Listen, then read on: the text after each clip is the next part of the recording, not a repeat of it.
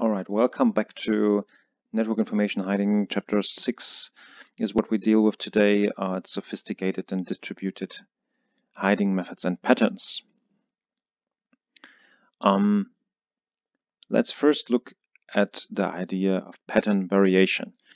Pattern variation is what we proposed in 2015, so you already know what patterns are. If not, have a look at chapter 4 and 5. So the idea is that one pattern describes how we can hide data, and however we can apply a pattern to different network protocols. So we change the context of where we apply the pattern, and then we need some implementation details for a specific protocol. Let us assume this would be IP version 4, this would be IP version 6, then and we would perform some data hiding in the least significant bit of the TTL in IP version 4 and want to apply this to the hop limit or hop count in IP version 6, which is essentially the same functionality. What we would need then is a size of the header field, the location in the header, so the offset from the start of the header, and things like the byte order. And then we can simply apply one pattern from one protocol to another. This is how pattern variation works. So this allows also to switch between protocols. Independent of the pattern variation or patterns at all, there are two ideas that I want to show you. One is, and both belong to the domain of protocol switching covert channels. One is the protocol hopping covert channel, where we switch between protocols, and you can do this with pattern variation, but you don't need to. You do not need to apply the same pattern to different protocols. You can also mix patterns here, where you embed your secret message, for instance here, the hello world, in different protocols. So you send the HE with the HTTP protocol, and then you send two ICMP packets with some part of the string, and then again an HTTP packet. So this is a protocol hopping covert channel. The protocol channel, or sometimes also named protocol switching covert channel, which is a bit problematic because the protocol hopping covert channel is also a type of protocol switching covert channel. So I will speak of protocol channel here. Does it in a different way. Here we do not embed information in the packets themselves in a way that we use some reserved bits or something, but instead we let the protocol itself represent the hidden information. So if a DNS packet occurs, then for instance it could be the binary message 10, and if it's an SSH packet, then it could be 01, for instance, and so forth. So if we have 4 protocols, we can have 2 bits per protocol that we send, and this way we can also transfer a secret message.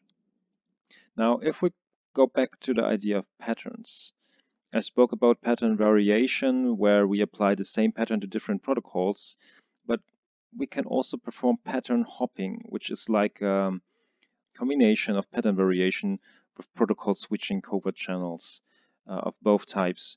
So what we do is, for every new secret message that we send, we let the random number generator or pseudo-random number generator, PRNG, choose a pattern, and that pattern is then used to transfer the next message. So for instance, we can first use the sequence modulation, then the size modulation, then PDU order, then inter-arrival times, and then maybe again PDU order, and then maybe again sequence modulation, and then maybe again sequence modulation, whatever the pseudo-random number generator decides. And then this can also, however, be applied to different protocols. So you can perform pattern hopping with the same protocol, but also with different protocols. So you mix patterns and protocols. This is also feasible. So what I've shown you so far are these 3 ideas introduced in 2015 and earlier. And but there are more forms of so-called pattern-based distributed covert channel realization or distributed hiding methods. What we also can do is pattern combination on the special domain distribution. This means we have multiple patterns and they are applied to the same packet. For instance, if we perform a size modulation of an IP version 4 packet plus a value modulation of the TTL field in that packet, then we apply 2 patterns to the same packet. That leaves more space for that hiding data. Another thing is pattern hopping that I already described. So we have different patterns applied to succeeding network packets. And then we have pattern variation, of which we can draw 3 subtypes. I've shown you only the protocol-based scattering, and this is now a fine, granular, more advanced and more recent version of how pattern variation can be understood. So first of all, we have host-based scattering. We have the same pattern, but we apply it to different network addresses. For instance, one host with multiple IP addresses, and the hidden information can be then encoded using different hosts. We can also split the information over different flows. So we still have the same pattern, but we apply it to different flows. And with protocol-based scattering, we also have the same pattern, but applied to different network protocols. This would be a protocol hopping covert channel that always uses the same pattern. However, we can combine these things. So we can perform pattern hopping and pattern variation and pattern combination all together, and then hide more data within a packet because of pattern combination. We can perform pattern variation because we switch between different protocols for the same pattern, but we can also switch between the patterns using pattern hopping. So using a pseudo-random number generator, this can be done easily. And there are also proof of concept codes available. Look up these references. The figure is from the paper towards deriving insights into data hiding methods using pattern-based approach from summer 2018. And in this paper, we reference more work and more proof of concept codes that you can download. PHCC and PHCC are written by myself. They are available on my website and on GitHub. Okay, next idea. This is a very important idea. Network environment learning. Short form is NEL. A NEL allows a covert channel node to determine how filters in the network environment are configured by probing several covert channel techniques. So if we have a covert sender that wants to send data to a receiver, then sometimes there's a filter, a traffic normalizer, or a firewall, or something like that in between. And maybe this filter drops covert channel packets. So what the covert sender and the receiver want to know is which packets are dropped and which are not. And the first approach to do this, and where also the term NEL was coined, was published by Yaroshkin et al. In 2008.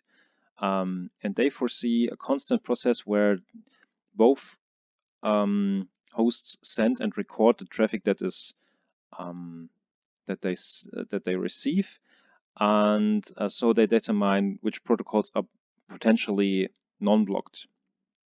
This is a constant process because the normalizer can change its rules over time, or the firewall, because the administrator could change its configuration. However, this is not the best solution to perform a NEL. I improved this using an intermediate node where the covert sender announces that he will send test traffic to the receiver. So the sender tells the intermediate node, hey, I will now send the following test packets. And the intermediate node will forward this announcement to the receiver. And the receiver now waits for the test traffic. And the covert sender then sends the test traffic.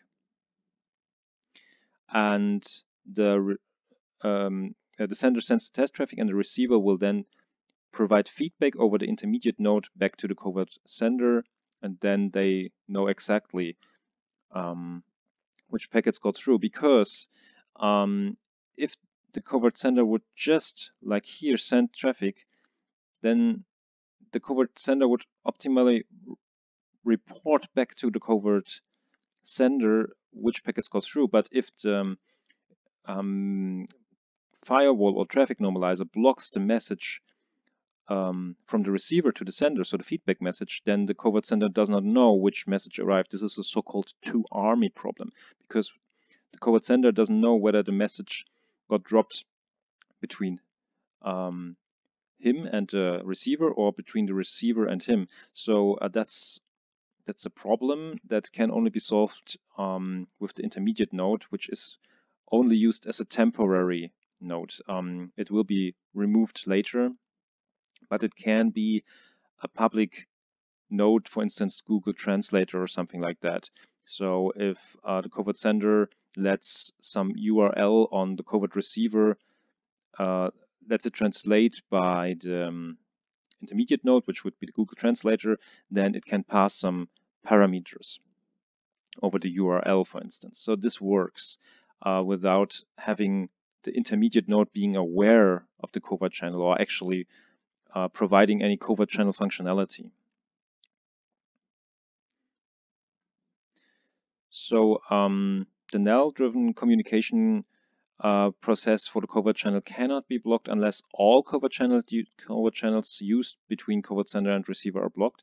So let's say they support 50 covert channels, then they all need to be blocked, because sooner or later they will determine which covert channels are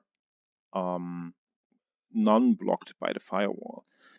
I will also add to the slides the link to the proof of concept code that I wrote and that we used also to perform experiments for several papers. It's available on GitHub as open source, and you can use it to play around with the code and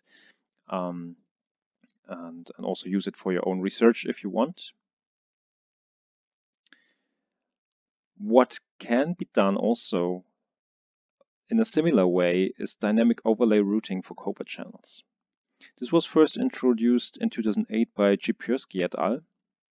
They had, I think, a random walk-based overlay routing. So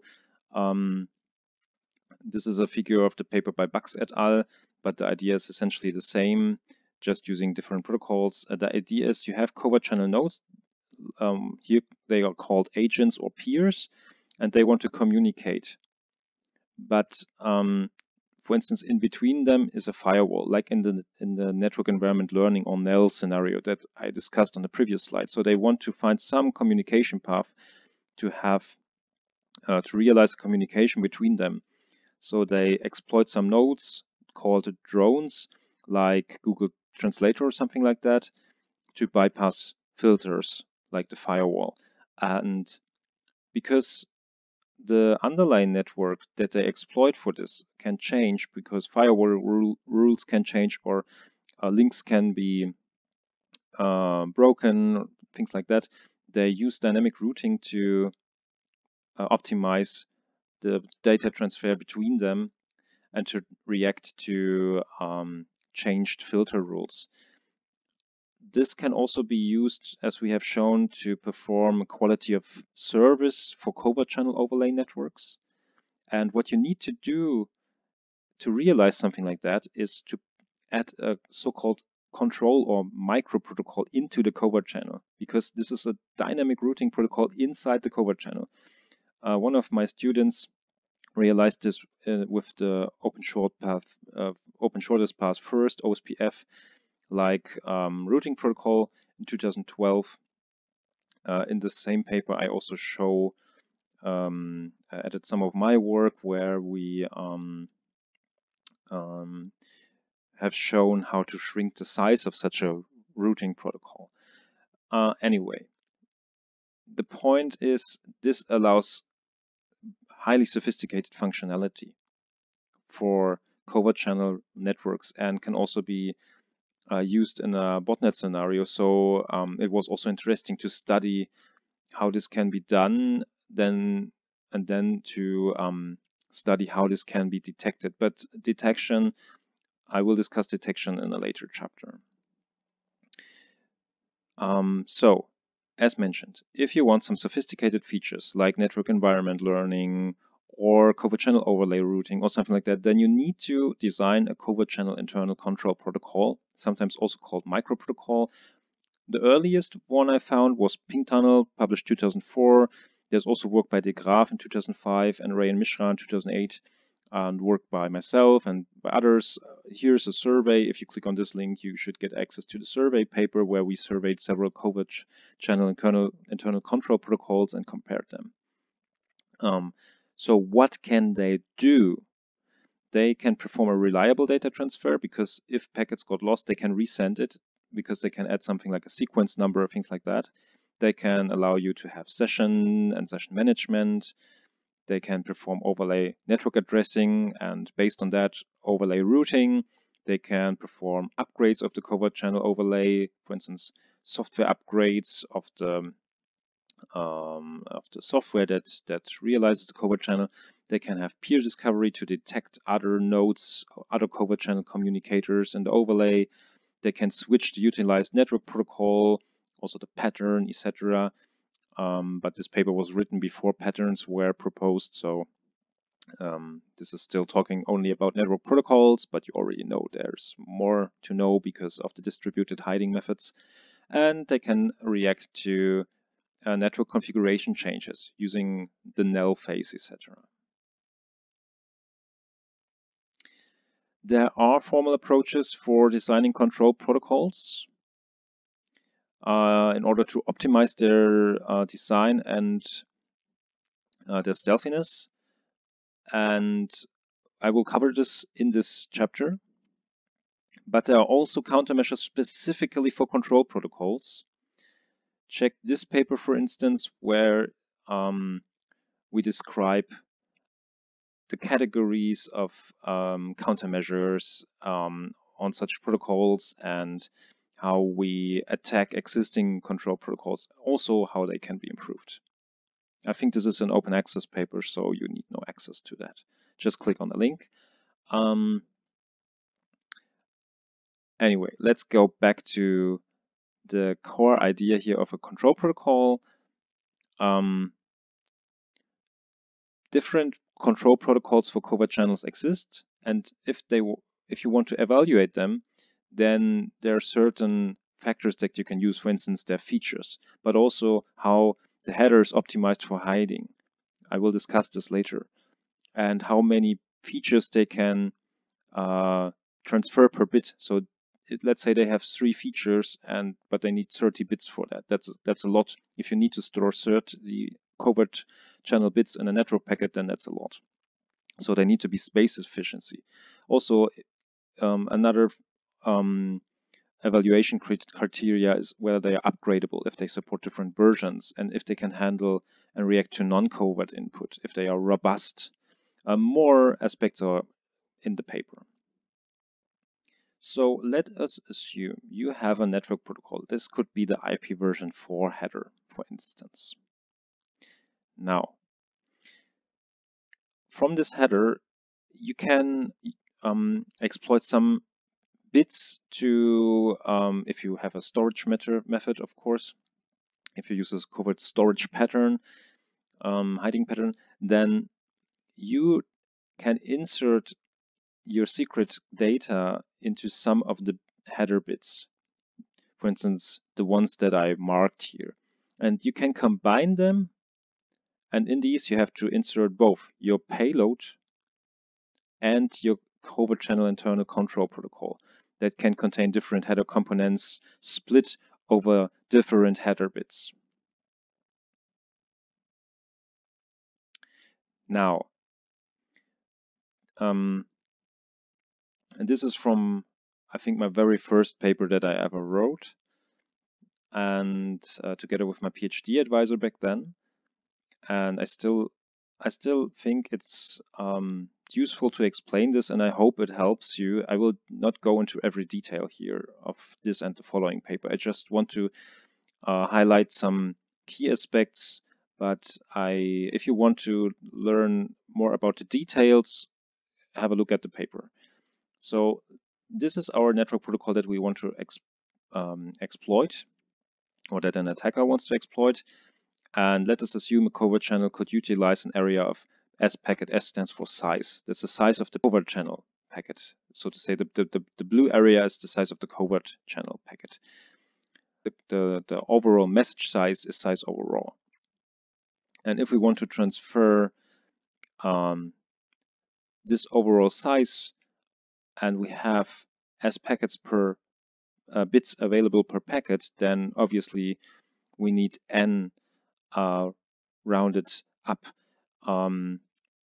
as overall divided by S packet packets to transfer the message. And if every packet would require an acknowledgement, the number would double. Now, a good approach would be, at least in the local area network, to exploit all layers of the TCP/IP stack together. And then let's say we have lots of data in the IP header, not so much in IMAP header and payload, but let us assume the combined area is this, then the S packet value increases. Of course, if we do not have a LAN and we have to pass multiple hops, then we cannot use this layer 1. So we could only use application transport and internet layer. But anyway, we can still benefit from having more data transferred. Now, if we go back to the idea of a protocol switching covert channel, the PHCC, remember that was the one that splits the data over different protocols because it hops between the protocols. And let us assume we have protocols P1 to Pn. Then we can obviously calculate our average amount of data transferable per packet, depending on the probability that we use to select some protocol I, where Pi is chosen with probability Pi, and this is a big letter and this is a small letter. It's not so easy to see, and provides SI bits of covert storage per packet. Now we can optimize the protocol hopping covert channel for different purposes. In the quality of service sense, for instance, a password cracking program needs to transfer only a short password string out of a network, for instance, once an hour if a password is cracked. So one can keep a low profile and transfer only few packets to minimize the overhead. But if you want to urgently but still covertly leak videos of harmed protesters in a country with internet censorship because you're a journalist or something like that, and you want to leak the data to the press, then you can still keep a low profile, but you want to transfer your data rather quickly. So you want to optimize for high throughput. And with some very basic calculations, we can optimize such a channel for different purposes, for different quality of service goals. So if high throughput is required, we can maximize this function here. Obviously, one would in the end just choose the best protocol and not any other protocol. But and of course we do this under the set of constraints that the sum equals 1. But this does not make sense because we want to use many protocols simultaneously. So we introduce a value m that is rather small and called the minimum threshold for selecting a protocol Pi, so that every protocol has at least a chance for selection. And that in the end still renders a forensic analysis more difficult, because if one protocol gets detected, the other protocols might still remain undetected. We suggest to choose a low value m, for instance c divided by n, with C smaller 1 and N for N equals 20 protocols, and C, let's say 0.2, every protocol would be selected with at least one chance probability. If the goal would, on the other hand, be to generate a little overhead and optimize the covertness this way, we could first introduce the value QI, which is the value of dividing the size provided by the size of the whole protocol header of protocol PI divided by the covert channel utilizable packet size, which is S packet of the same protocol. So in other words, QI tells us how many bits are transferred to send a single covert bit using the protocol PI. And now we can optimize function F2, again with a minimum threshold M. And in the end, this allows us to have very little overhead. One could also optimize the stealthiness if each protocol, or better, each covert channel technique is assigned a covertness level CI. For instance, protocols that might occur regularly in a given network are less of an anomaly than protocols that never occurred in a network before. So let's assume you see some BGP routing or something like that in your network, but you do not use BGP. Well, in your network, you anyway most likely won't use BGP, but an interior routing protocol. But that would be an anomaly. That would be interesting to investigate. So that wouldn't be much stealthy. So we could optimize again a function F3 and try to optimize the covertness here. So it always works the same way. It's not difficult, and it can be done in an automatic fashion, also using a microprotocol. All right, so optimizing protocol utilization for protocol hopping covert channels is already nice to have. But can we also optimize the microprotocol itself so that we raise fewer attention when the microprotocol is transferred? Of course, the answer is yes, otherwise I wouldn't ask this question. We skip the part on microprotocol size minimization using protocol engineering. Look up some of my papers if you're interested in that. I discussed this, but I don't think it's so essential to be covered here. But our goal now is to embed the microprotocol or covert channel internal control protocol, which is the same, in a low intention rising manner.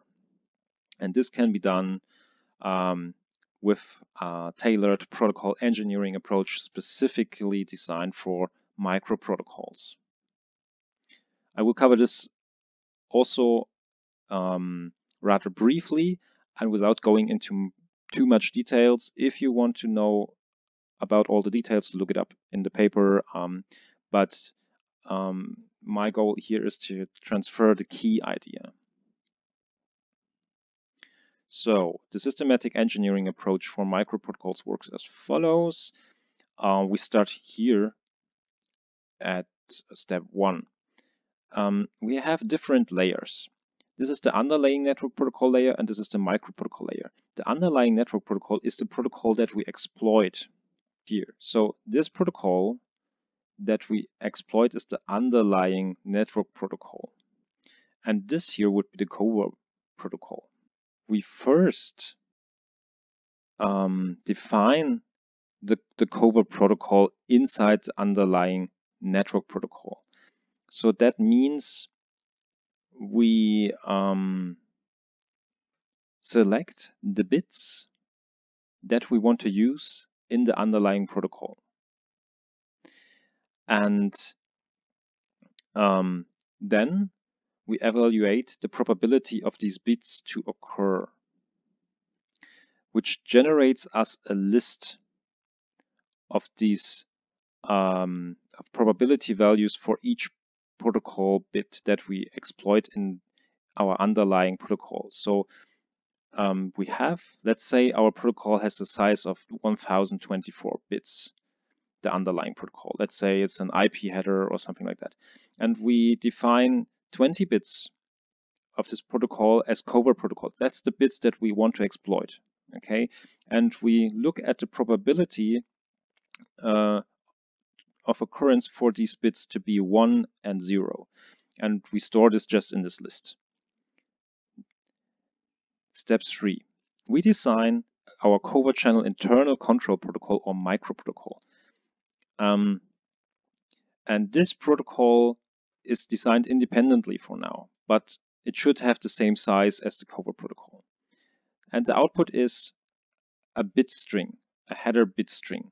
And we evaluate, for instance, by simulation or by guessing, the probability of occurrence of these bits. And then we map both lists on each other so that we say, okay, the 0 bit for, let's say, in our microprotocol that is used to say, okay, we want to establish a connection, and the 1 bit that we use to terminate a connection or something like that have the same probability like the value so and so, or a similar probability like the bit so and so in the covert protocol. So we try to find the optimal mapping. And then we verify, oh yes, so here's a nice visualization. So we have the underlying protocol here, and we used the gray bits as covert protocol. And we mapped these 3 bits, these gray 3 bits, to the microprotocol. For instance, this is the acknowledgement bit, the data bit, and the disconnect bit, something like that. And let us assume this is the mapping. Here's also a dependence. So we can only set bit C if bit B is set, something like that. And now we need to check whether our design actually works. This is this design verification step, and one needs to make sure that there's no undesired bit combinations set in the underlying protocol through the microprotocol operation. For instance, the microprotocol operation could set bit C without setting bit B, which wouldn't be allowed. And this would be an anomaly, and that would be easy to detect. So this is what the protocol designer doesn't want to have. And the solution would be to model both protocols using a formal grammar, in this case of Chomsky type 2, which is a regular, or type 3, a context-free language, and perform a language inclusion test to test compatibility. That means the language of the microprotocol must be equal or a subset of the covert protocol's language. So this is one of the ideas that I had during my PhD, and I will show you how it's done.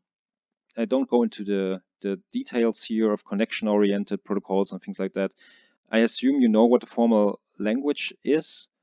So we first define the rules of a covert protocol in a grammar, GCP, the grammar for the covert protocol, where we have our typical formal grammar elements. So the vocabulary in the sense of terminals, non-terminals, production rules, and the starting symbol. And next we define the formal grammar of the microprotocol, which is called grammar microprotocol. And we also perform a mapping of terminal symbols here. So we assume that in our set sigma, for instance, the bit of the covert protocol that has the value the bit A with the value 0 would be the non-acknowledgement in our microprotocol, and if the bit is set to 1, it could be the acknowledgement, some things like that. So let us assume we have both grammars defined like this. So we have the starting symbol here, ABC, and we have the the particular bits here, and let's say from the starting symbol we can go to AB or AC, and A is always A1 or A0, and so forth. And for the microprotocol we have something similar. This is how it looks in the end. And finally we test using language inclusion to test whether the language of the microprotocol is a subset of the Covert protocol. This can be done by hand for small languages or by automized methods. All right, you can read this part on your own. It's just helping as an illustration, I think.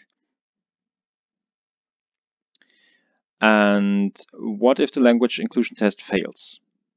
Well, in that case, our design was not optimal, and we can modify the Covert protocol selection or the microprotocol design or the mapping. So this is where we have these dashed arrows here, because we can go back, for instance, from the list mapping to steps 1 and 3, or from the protocol verification step to the list mapping, or to the beginning where we define the Covert protocol or the microprotocol. And when we need to model connection-oriented protocols, we can also do this. All right, enough talk about microprotocols. I want to show you two more of the sophisticated ideas. Did I say that network steganography can only be used to transfer secret data? Well, that was wrong. You can also use it to store secret data, at least for some time, usually the time of some caching. So introduced by Schmidbauer et al. The text below is copied from the paper. This can be done, at least with a combination of the address resolution protocol and the simple network management protocol, ARP and SNMP, as shown here on the right side. So the covert sender possesses some secret information, and it wants to store the information in some network accessible ARP cache.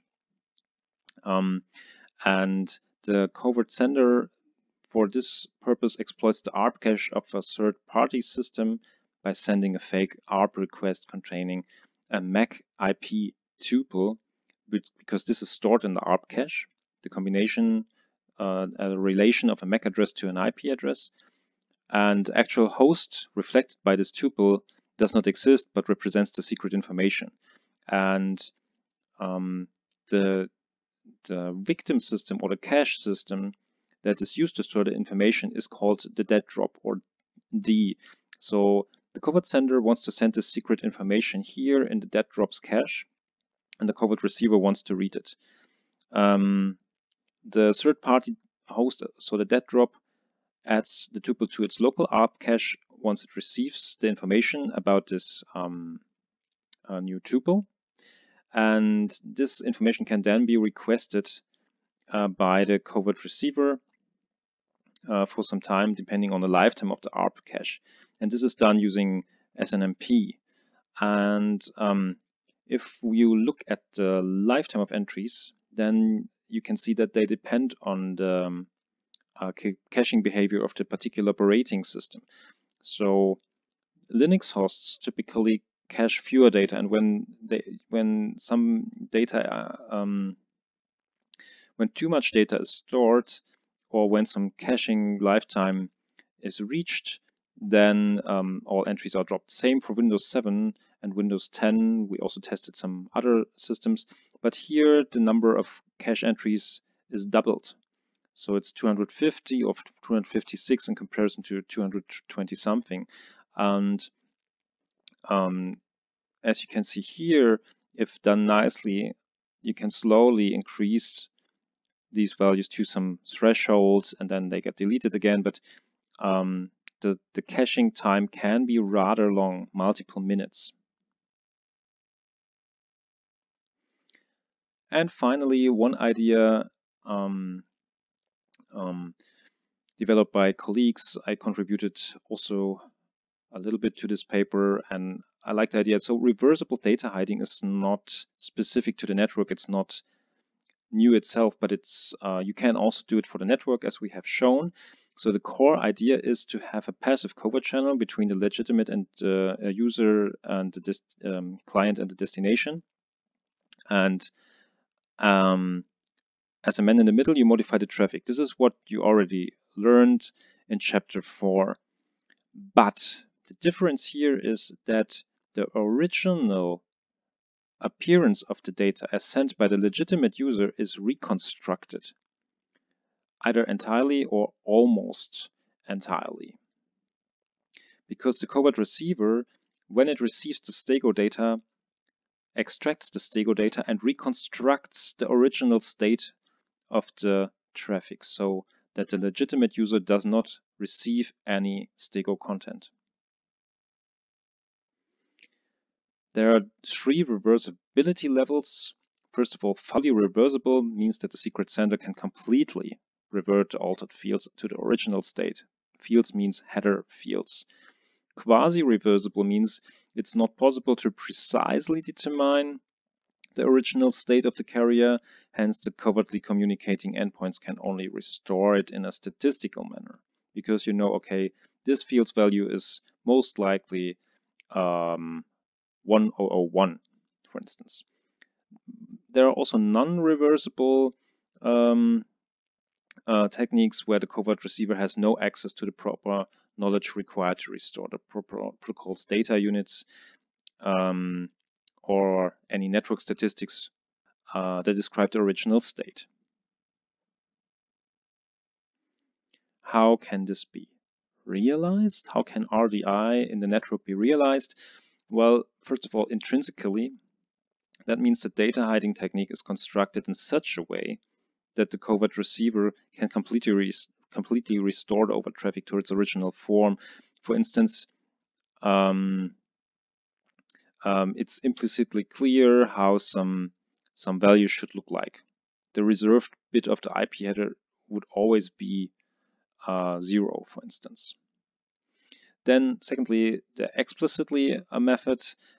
The covert sender also transmits the state, so it's like a covert channel internal control protocol where part of the hidden data describes the original state of the over traffic before embedding the secret data, and then the secret data follows.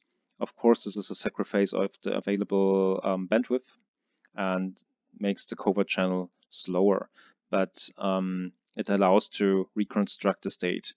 Indeed, you have to compress the original state in some form. And then implicitly, the covert receiver restores the over traffic by removing the secret message and by guessing the potential original form of the over traffic before the steganographic modifications were applied. For instance, via estimations or past observations of legitimate traffic. All right, so because this was quite a lot of ideas now, I will summarize this on this slide. So we first learned about distributed hiding methods. They make the limitation and prevention of network covert channels harder because we can split data over different protocols, use different hiding methods, different patterns, and so forth. We can circumvent filters, also especially with the null phase and dynamic overlay routing. However, if we want to do most of these things, we need some internal control protocol that signals between sender and receiver how to proceed further, and for instance, how to perform some overlay routing decision based on transferred routing information. And this can be optimized in several ways. I've shown you some of these ways, and a few other mentionable sophisticated hiding techniques are dead drops for short and midterm data storage and network caches, and reversible data hiding in the network, where we can reconstruct original data from the covert data back to its original legitimate form, or almost can reconstruct it depending on the reversibility level and the method applied. All right, that's all for this chapter.